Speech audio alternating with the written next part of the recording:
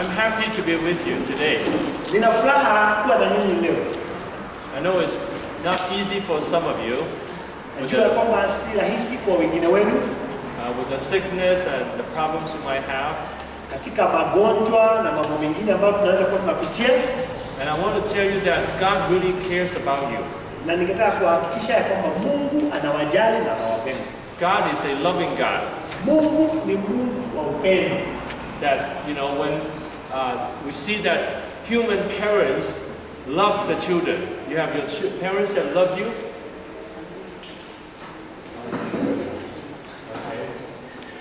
We see that human parents love the children. That's because God is love and He put His love into parents.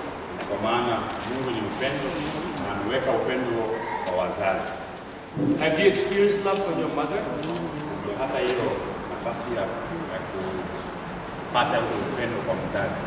And that is from God. And even the animals, the mother will take care of the children. So, in order to be, blessed by God and healed by God, when we have faith in Him, believe that He is loving you right now, you can experience more healing.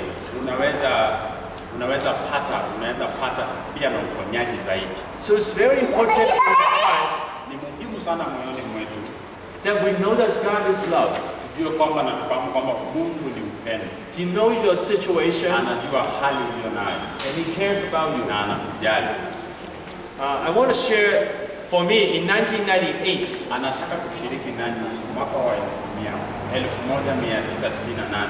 an evangelist laid hand on me, and I experienced great power entering me like electricity.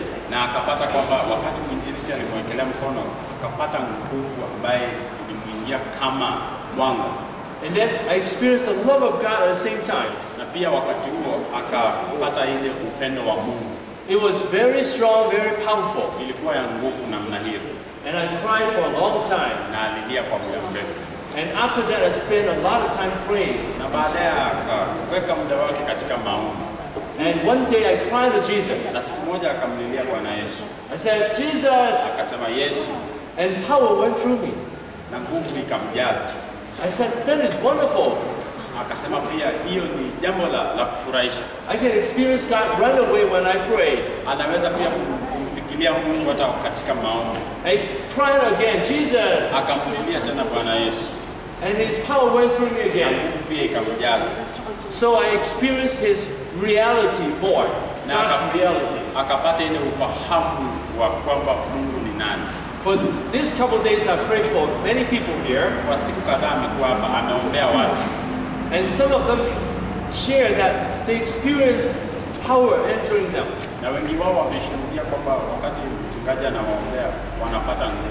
They experience peace and calmness and comfort of the body. I want to tell you that this is from God. Not because of us. It's from God. But how can we have this power to bring healing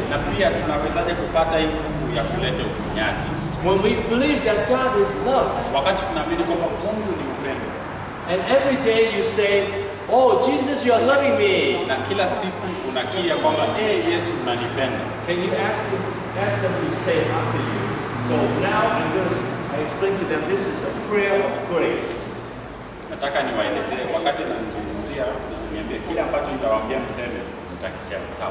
And in this prayer, we declare the love of God, the blessings of God to us.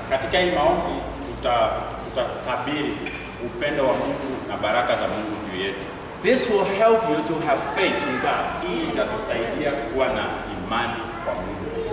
I'm going to say this prayer and then please follow him when he interprets.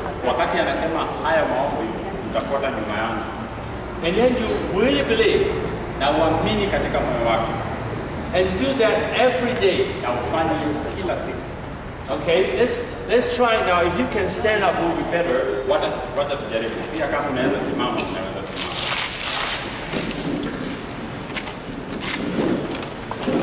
And really believe in your heart. Cha muhimu ni kwamba uamini moyoni mwako. Okay, we'll start now. And you say after him. Utasema nyuma yangu. Thank you, Jesus, for loving me. Sema Bwana Yesu kwa kunipenda. Na useme na kwa nguvu kwa sababu tunafanya kitu ambacho ni cha imani. Tunasema kwa nguvu. Amen. Thank you, Jesus, for caring for me. Asante Bwana Yesu kwa kunijali. Asante Bwana Yesu kwa kunijali. Jesus is right here blessing me. Yesu yuko mahali hapa kunibariki. Yesu yuko mahali hapa kunibariki. Jesus is in front of me and behind me. Yesu yuko mbele yangu na nyuma yangu. Yesu yuko mbele yangu na nyuma yangu. Jesus is laying his hand on me to bless me. Yesu ananiwekeza mikono yake kunibariki. Yesu ananiwekeza mikono yake kunibariki. Jesus wants to do great things in my life. Yesu anataka kufanya mambo makubwa kwa ajili ya maisha yangu. Yesu anataka kufanya mambo makubwa kwa ajili ya maisha yangu. Jesus wants to bless me. Yesu anataka kunibariki. Yesu anataka kunibariki. Jesus wants to heal me. Yesu anataka kuniponya. Yesu anataka kuniponya. I can thank Jesus. Naweza mshukuru Bwana. Namshukuru Bwana. I thank you, Jesus. Nakushukuru Bwana. I love you, Jesus. Ninampenda Bwana. You are precious to me. Wewe ni muhimu katika maisha yangu. Wewe ni wa muhimu katika maisha yangu. And we are precious in your sight. Sisi pia ni wa dhamana mbele zako. Na sisi pia ni wa dhamana. Thank you, Jesus, for loving me. Asante Bwana Yesu kwa kunipenda. Asante Bwana Yesu. Welcome, Jesus. Karibu Bwana Yesu. Jesus is loving me now. Yesu ananipenda wakati huu. Yesu ananipenda. Jesus is blessing me. Yesu ananibariki. Yesu ananibariki. I can rejoice in Jesus. Naweza kupata furaha katika Bwana. Naweza kupata furaha katika Bwana. In Jesus' name we pray. Kwa jina la Yesu tunaomba. Kwa jina la Yesu naomba. Amen. Please be seated. Now I want you to say a couple Bible verses to help you. Unahitaji kusoma mistari kadhaa ya Biblia ili kwamba tukapate kusaidia. Oh, I want to share one more thing. After I experienced the Holy Spirit, Anataka pia kushiriki jambo cha muhimu wakati unapata ile mwamko wa Roho Mtakatifu. the first time I experienced healing for people, when I pray for them, Wakati ambapo anaombea wagonjwa, I went to a church to preach. alipata kushiriki na kanisa fulani And I prayed for the people afterwards, na akawaombea baadaye and I asked them what they experienced. na akawauliza walihisi namna gani. And one woman jumped up, Na mwanamke mmoja akaruka kutoka kwa kikundi and she said, my backache is healed. na akasema mgongo wangu umepona. And another woman jumped up Na mwingine pia akaruka and said her shoulder pain was healed. akasema pia mkono wangu ulikuwa unauma na umepona. Then I realized Pia akafahamu the promises in the Bible can come true today. ahadi ambazo ziko kwa Biblia zaweza hata kufikiria wakati huu. Jesus can heal today. Bwana Yesu anaweza kukuponya hata leo. Now this is in Isaiah 53 verse 5. Soma Isaya 53 mstari wa 5. By his stripes we are healed. Kupitia uchungu wake ama viboko alivyovipata sisi tumepata kupona. The Roman soldiers used the whip to whip Jesus Warumi walikuwa wanachapa viboko and really hurt Jesus. na walimuumiza kwa uchungu mno. And this verse says that by his stripes how he was hit by the whip. Ndipo Biblia inasema kwamba kupitia kuchapa kwake sisi tunapata He uponyaji. took our sickness Alichukua magonjwa yetu. and we can be healed. So, ya kwamba sisi tupate uponyaji. And then in Mark 16:17 to 18, Marko mlango wa 16 mstari wa 17 na 18. and Jesus said, these signs will follow those who believe. Na Yesu anasema kwamba ishara hizi zitawafuata waaminio. Those who believe in Jesus will have these miracles. Wale ambao wanamwamini Kristo, ishara hizi zitawafuata. In my name they will cast out demons.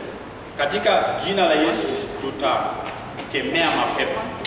And they lay hand on the sick and the sick will be healed. Na tutaekelea wagonjwa mikono na watapata uponyaji. And Jesus has promised that to us. Na Yesu ameahidi hayo kwetu. After that incident, I pray for many people. There have been many healings. Baada ya hapo wamekuwa wakiombea wengi na wanapata uponyaji. What I want to say is Jesus can heal. Kile ambacho nataka kusema ni kwamba Bwana Yesu anaweza kuponya. It's not me. Sio yeye. But I experience His healing power. Lakini anahisi ile nguvu ya uponyaji. I saw a cancer patient healed. Alikuwa na yule ushuhuda kwamba kuna mtu ambaye alikuwa na kansa na akapona.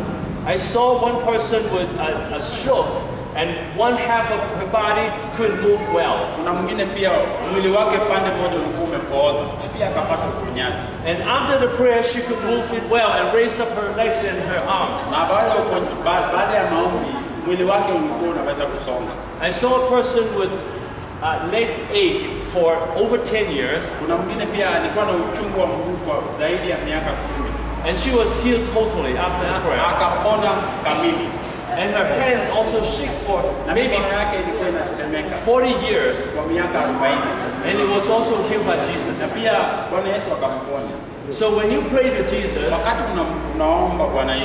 believe that Jesus is loving us. Don't say, Jesus, where are you? Actually, Jesus is right here blessing you. He wants to bless you. When you have faith, you can experience His presence. Now some of you may experience a peace and calmness entering you. Or comfort over your body. I'm going to ask you too, after I pray for you, what you have experienced. To let you know, to encourage other people that you can experience the presence of God. When you have faith, then God can do more healing. So at this point, I'm going to pray for you, but we'll first have a prayer together. And I hope you say, pray that prayer of grace I just told you about. We'll do this prayer again. But believe in your heart, Jesus is standing right in front of you, blessing you.